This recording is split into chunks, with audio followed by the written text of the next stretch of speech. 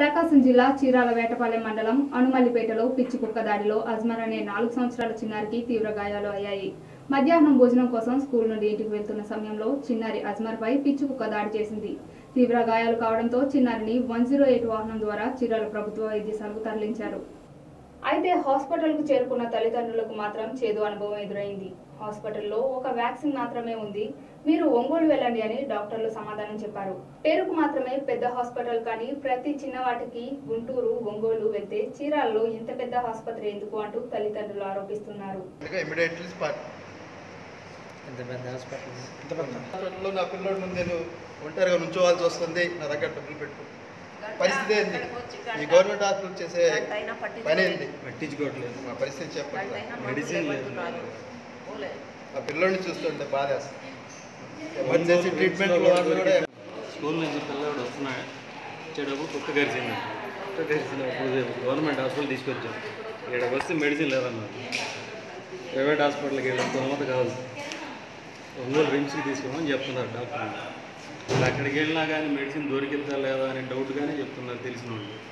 మరి పరిస్థితి అయితే పరిస్థితి ఎమర్జెన్సీ సేవలు బాగా జరుగుతున్నాయి అంటారు. గవర్నమెంట్ ఎమర్జెన్సీ వచ్చేది ప్రభుత్వ ఆసుపత్రి, మెడిసిన్ లేదంటారు. పరిస్థితి కొద్ది లేట్ అయితే ఏమైతే మా భయం. ఆ కుక్కల్ని చంప ఇది కూడా చేయమని చెప్పండి.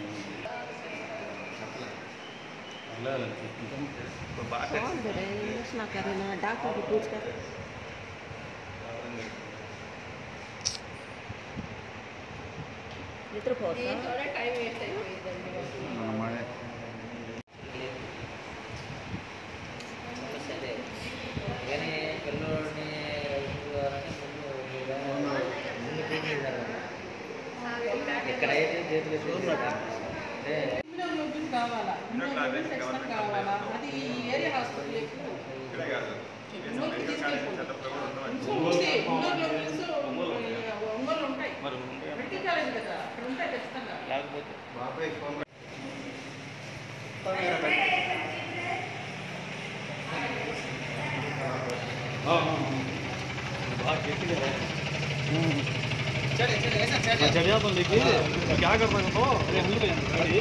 गाड़ी बुला लेगा बाबा బండి ఉందా నీకు? నేను వస్తున్నా పదండి, వెనకాల వస్తున్నా. ఆటో ఉంది కదా, ఆటో కాదు బైక్ ఉంది. నాది బైక్ ఉంది, మంది తీసుకొస్తాను. నేను వస్తున్నా బైక్ మీద వస్తాను. ఇద్దరు